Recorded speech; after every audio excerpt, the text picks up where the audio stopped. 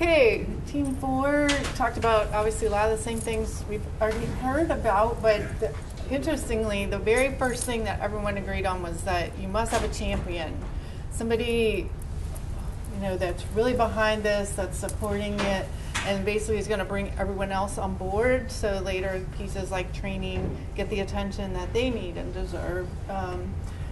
That the technology has to be easy to learn and use. So especially with the older adults that are using it, but with everyone else, staff is busy.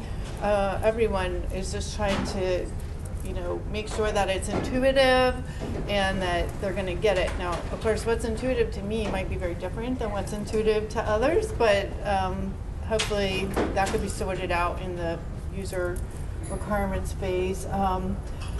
That personal needs and interests have to be taken into account ahead of time so that these systems that really aren't very user-friendly aren't going to get adopted or be easily adopted later.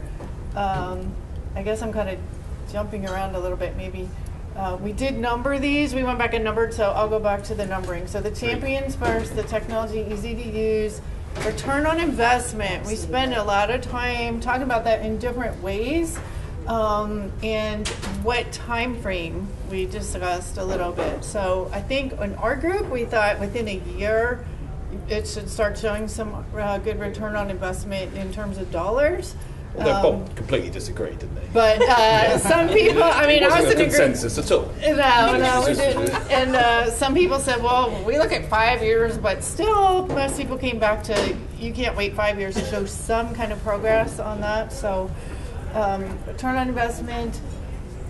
Everyone's saying technology is here to stay. I think another group said that too. It's a necessity. We just can't sidestep it, and so we really have to kind of embrace this.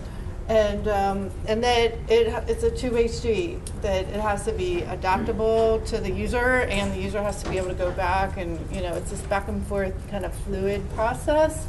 5, open architecture. We revisited that point, kind of on the info sharing, ease of real-time data we put out there. So we don't care what happened last year. We want to know what happened yesterday or 10 minutes ago. Or I think you said 2 minutes, was it? I wouldn't be that bold, no. Okay. No, that would just be silly, wouldn't it? Yeah, there you go. Staff time needed for training came in at a number 6. So that, again, was really tied to the champion.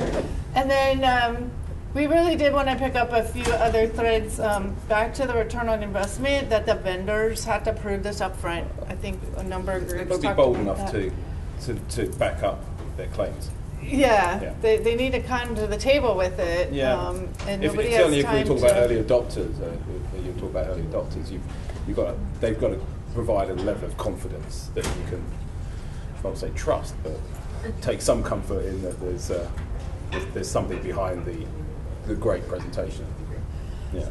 Then we also talked about long-term IT and tech support at some level, and I think that is a little bit tied into return on investment. You kind of don't want something that works great for 2 weeks, and then everybody goes home and forgets what happened last month. And ongoing training support. There's no one to pick up and call. Cultural appropriateness and cultural considerations. We didn't discuss in detail, but we did want to kind of revisit that. And it also made us look really clever. So we didn't discuss in detail, we just wrote it down. It's part of the roadmap. Yeah, exactly. It makes us look as if we've really gone into this. And I noticed we used the same cerise. I thought we were going to be quite unique there, but it's a good colour. We coloured in our team we colour did. a little bit differently though, yeah.